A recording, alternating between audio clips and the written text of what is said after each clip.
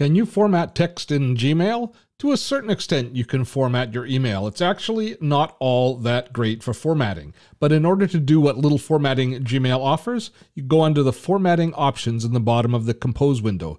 There you see that you can choose from a small, and I do mean small, assortment of fonts available from Google. You can adjust the size of those fonts to a limited extent, and then you can do basic formatting such as creating bold and italic. You can also create a small number of different types of bullet list. Here we'll create a standard bullet list or a numerical bullet list, but again, limited options as well as setting an indent.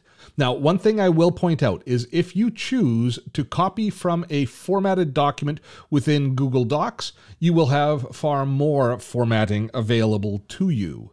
So for example, if you open within Google Docs a formatted document and copy that document, go back into your email client, into Gmail, and then paste that document, all of the formatting from the document will carry through into the email. Formatting your emails in Gmail. It is just that easy. Now, if we've helped you out, I have a small favor to ask.